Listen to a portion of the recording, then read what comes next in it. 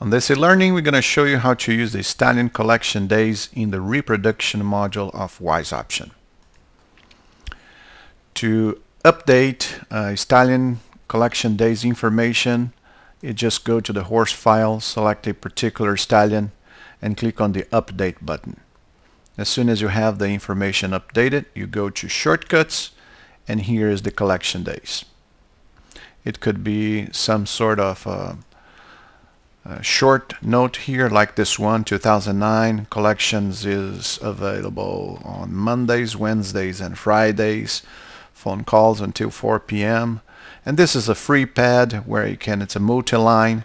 You can simply type whatever you want. And as soon as you do it, you just save it. Now it's attached to the line of that stallion.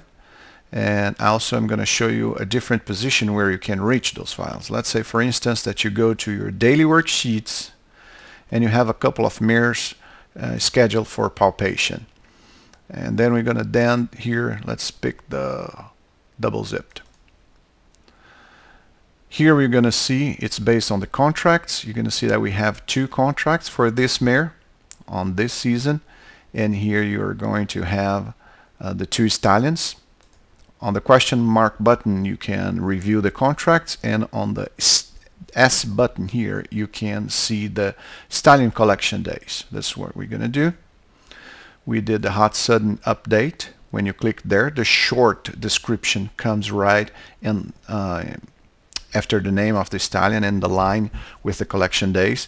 And as soon as you click on that, you will be able to see the yellow pad with the notes about that stallion. A couple of things you can do here, for instance, in this case the telephone number for the customer is not updated. So from here you could use the button to view the stallion owner file. There you'd simply click update, and I'm going to do a 256 555 1234. As soon as I save this, I can return to my stallion, and you see that the line is open there. This one doesn't have information. It's a wildcat. I'm going to do some here. Let's say, first I would like to do the collection days, and I use update collection days for 2009. They're going to do every other day.